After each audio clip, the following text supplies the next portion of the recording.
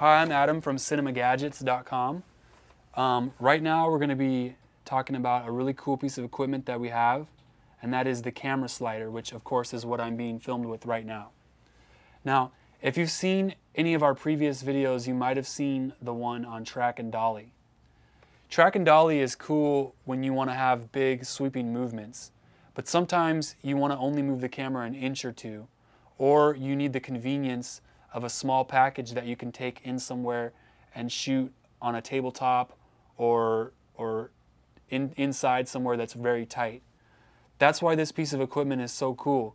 Even if you're just going to move the camera an inch or two, this piece of equipment allows you to unlock the camera from its static position and get almost a 3D look to your project. Now, let's take a look at some of the items that are involved with this piece of equipment. Alright, so here's our adjustable camera slider rig.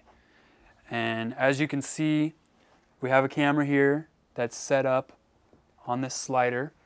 And we have speed rail pipes. You can get this in 1.25 inch, and it comes with the speed rail, of course. And you can also get different lengths of the speed rail to make it longer or shorter. Then another key piece is these joints here.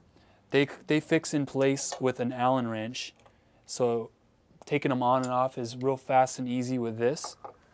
And then also you get, here's the actual slider. This is aluminum cheese plate with these wheels. These are poly wheels. They'll never wear out because they're not actually skate track wheels that you would wear on like rollerblades or something. They're pure polyurethane all the way through, so they never wear out. So the slider itself has a Mitchell plate on it. And then this piece right here, you would have to buy separately on the website. The reason why we do that is because you can get whatever size you want to accommodate the tripod that you're using. Right now, this is a Mitchell to 100mm ball mount that we have on here to work with this tripod head. And that's really it for what goes to the slider. And as you can see, you can pull the camera right off of here and carry this piece of equipment in, and it is just that simple to setting up a slider. That's kind of what separates this from using track, where you would have to set the track up and do all that. You also have a couple other options for rigging this thing up. We have these stands here.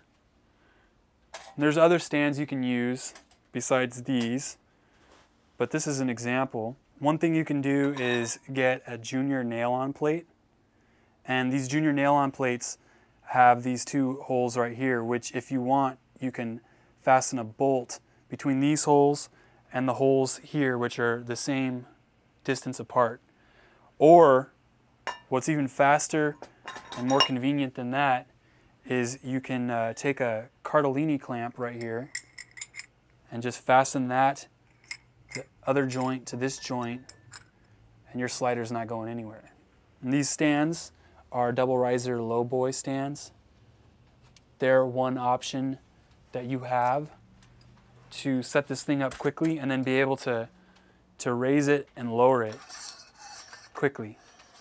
If you're going to own this piece of equipment, it has so many other uses than just using it in conjunction with the slider. So this in and of itself is a great investment.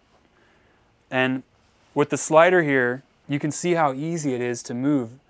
Just the slightest motion slides this thing and really enhances your shot. As you can see, this piece of equipment is very easy to set up and very simple to use. It will definitely add a level of production quality to your work. You can check out this piece of equipment at Cinemagadgets.com.